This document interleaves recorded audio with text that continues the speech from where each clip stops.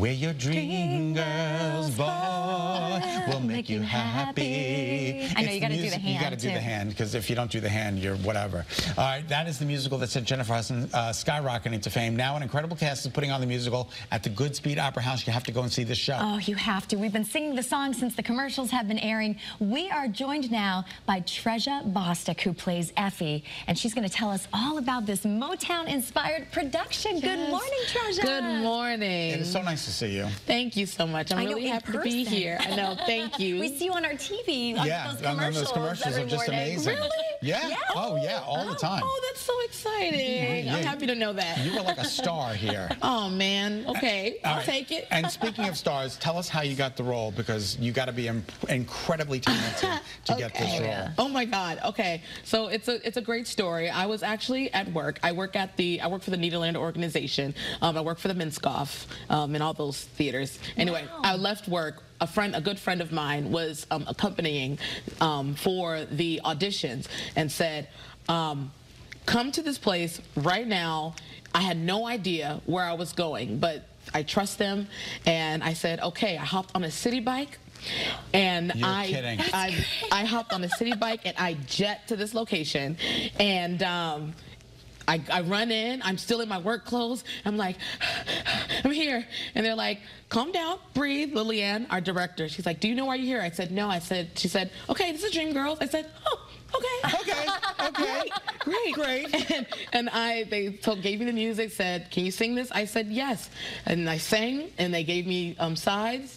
Can you do this? I said yes, did them, got a call back, and everything from there is history. Oh my God, it's so wonderful. That's so great. I love the bike story, the city bike story. I know, it's amazing. You got on a bike and you rode to that audition. Yes. And you scored it. Yes. Is there pressure leading up to the Jennifer Hudson role? You know, is there comparison? And I made sure that I did none of that. Like, Effie is a character that I revere and I've wanted to do, and is very near and dear to my heart. Okay. And so I wanted to bring Trejah to the role. So I didn't want anyone to be able to put any kind of comparison on it. I said, this is going to be Trejah's Effie. Love it. And that is what it's going to be, you know, so. You don't want to get in the mind games, right? Because everyone brings something unique to the character which they play. Just like Jennifer Holliday did when it first started. And they're both iconic, and I wanted to have my own situation going on, you know?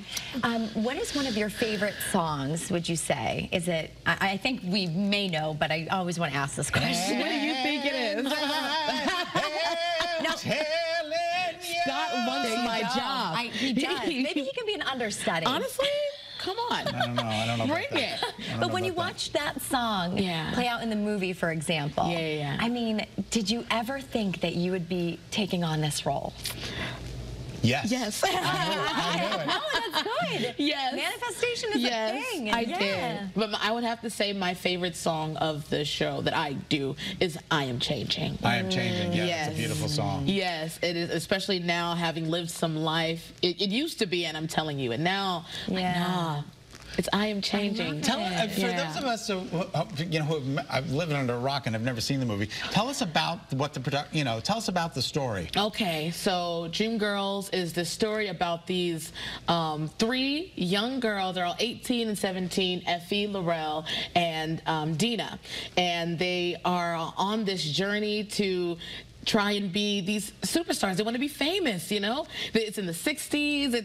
It's and when girl groups are just really starting girl groups, the guy groups, everybody is grinding, and they go to the Apollo, and they're looking for their shot.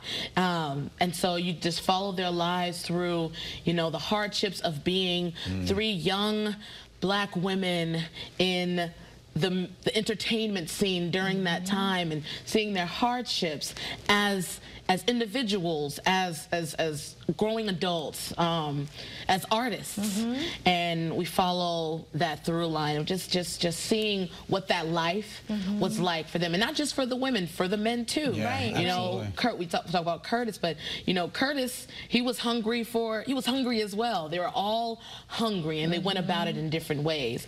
And so you see those those stories unfold throughout the entire production. It's beautiful. Right, and not only, you know, their individual stories and their collective story as a group, but also, you know, some historical events are playing out through this production, such as World War II and the Civil Rights Movement. What is it like covering those kinds of events through the song? I would have to say only because my career has allowed me to do so much of that. The majority of the things I have done have been based in that era because it's just it's still so prominent. So it's an honor to be able to continue to tell those stories, to make sure that we continue to give light to those stories because they're important. Yeah, they're important. You're not there for just one night only. Ha ha ha.